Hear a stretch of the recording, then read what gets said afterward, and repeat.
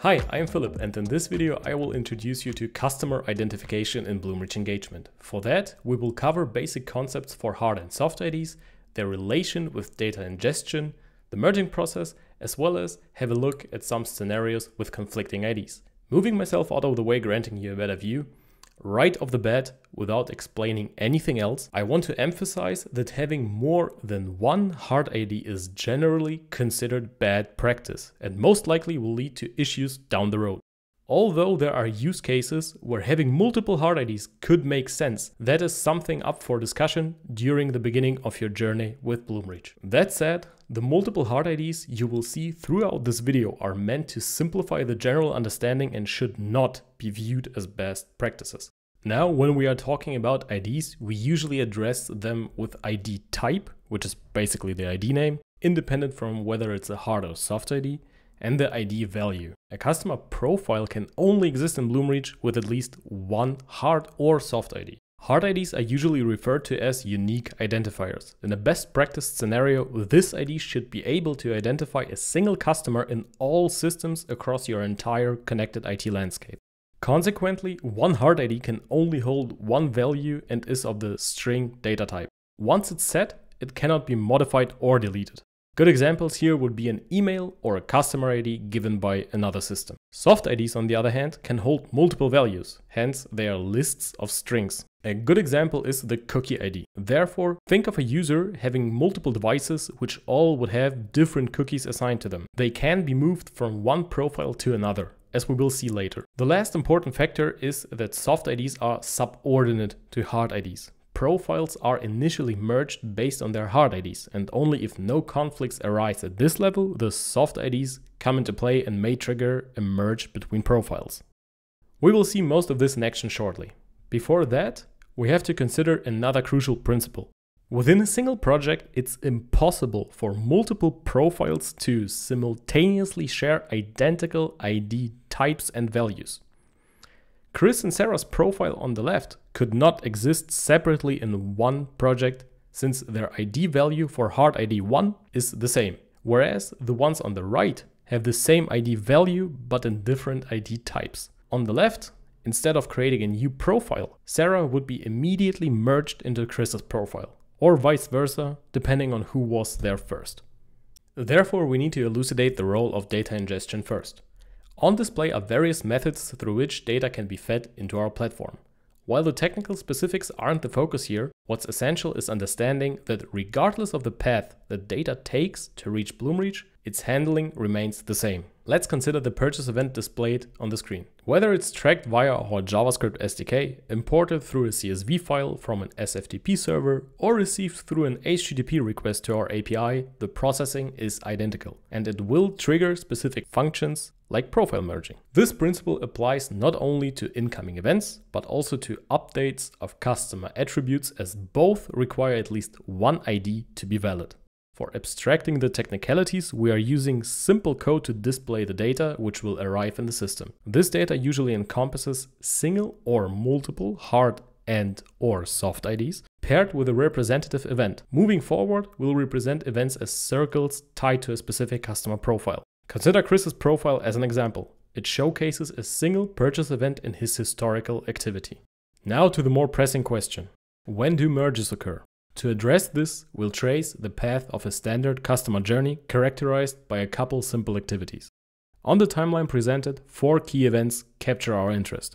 This journey commences with a first-time visitor to your website, at which point the customer's profile is anonymous. This customer is currently visiting your website from his or her phone, to which our SDK assigned a certain cookie ID value, 123 in this case. While browsing, they generate a couple events, such as page visits or item view events symbolized by the dots. Their subsequent step involves logging in. By doing so, the anonymous customer supplies an ID, in this case ABC, which assists in identifying him as Chris. As technically it remains the same profile, the prior events are still available. Chris then continues browsing your website, leading to a purchase. This action, in turn, generates a series of new events in his profile. Later in the day, Chris decides to review his order. So he revisits your website, but this time from his computer. Since there is no connection between his prior visit from his phone and this new visit from his computer, the SDK assigns a new, unique cookie value to this visit, 456. This causes Bloomreach to initially perceive it as an entirely new customer. Consequently, the profile created during this visit is not associated with Chris's pre-existing profile. Before Chris proceeds to check on his order, his attention is diverted by some items displayed on your page. This action creates new events that, for the time being, are stored in the newly created anonymous profile. However, Chris quickly recalls his original purpose for visiting your page and logs in. Similar to the previous instance, this login provides the necessary ID to recognize the visitor as Chris. At this stage, a merge happens behind the scenes. The second anonymous profile and Chris's profile are merged into one. Thus, Chris is assigned a second cookie ID, and all events from the second anonymous profile are transferred to his initial profile. Now Chris can proceed looking up his order, which again would create some more events. Let's have a look at what happened there behind the scenes. Here we see the case from the slide before. In addition to that, you can see examples of incoming data from different data sources, which all would cause the merge to happen. Don't forget that the source of the data is irrelevant, so whether it's tracked through the JS SDK, imported via CSV file,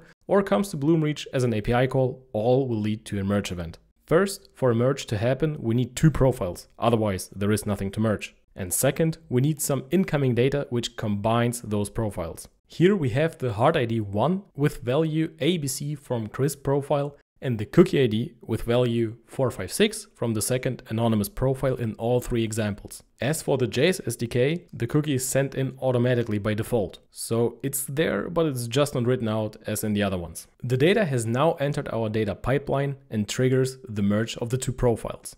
In a merge, one profile is always deleted from the system. In this case, it's the anonymous profile, since it had no hard ID, and as we remember, hard IDs are hierarchically superior to soft IDs. The soft ID cookie is added to the other cookie value, and of course, all events are transferred to Chris's profile. Now, Chris can browse your website on his computer or on his mobile phone without logging in, and all events will land in this one profile as long as the cookies are in place.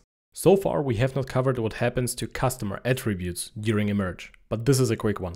Let's grab our previous example and say that Chris's profile has the first name attribute with the value Chris. Hypothetically, your website allows users to provide their first name without identifying them first, for instance with a registration form or a login. So in the anonymous profile, the user entered Max as first name, and he did that today, whereas Chris signed up and provided his name yesterday already. Upon merging those profiles, the most recently updated attributes will override the older ones. Since Max is the most recent value from today, it will override Chris upon merge, since the value Chris is from yesterday. Aside from that, the merge is the same as before. Let's have a look at some special cases now. The most common one will be the case of stealing soft IDs. As mentioned in the beginning, soft IDs can travel from one profile to another, whereas hard IDs are set in stone. To exemplify this, we have Mike's profile here. He has the hard ID 1 with value DEF and the cookie ID with value 456.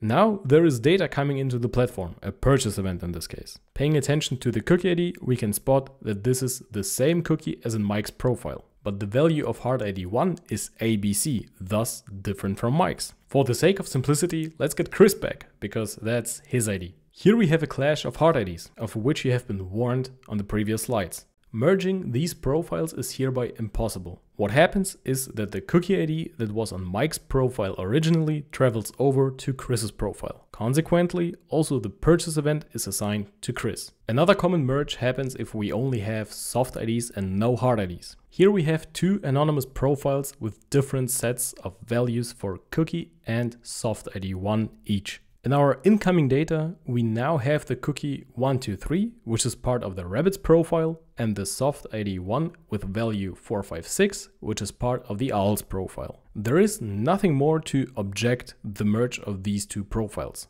Thus, a merge happens. The only hierarchical order among IDs is between hard and soft IDs, but not among IDs of those groups.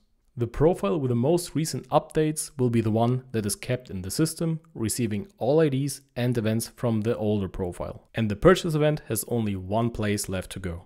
Last but not least, let's have a look at what happens when you have conflicting hard IDs of the same type. Here we have Chris and Mike again. The incoming data has the value ABC for the hard ID 1, which is in Chris' profile, and the value DEF for hard ID 2, which, on the other hand, is in Mike's profile. Merging these two profiles would be quite easy if not for the GHI value for hard ID 2 in Chris's profile. With those IDs conflicting, a merge is not possible and this event will not be recognized as a valid event in our system, thus it will be lost. There are a couple more interesting cases to analyze and take apart, but we hope that this gave you a jump start on the discussion around IDs.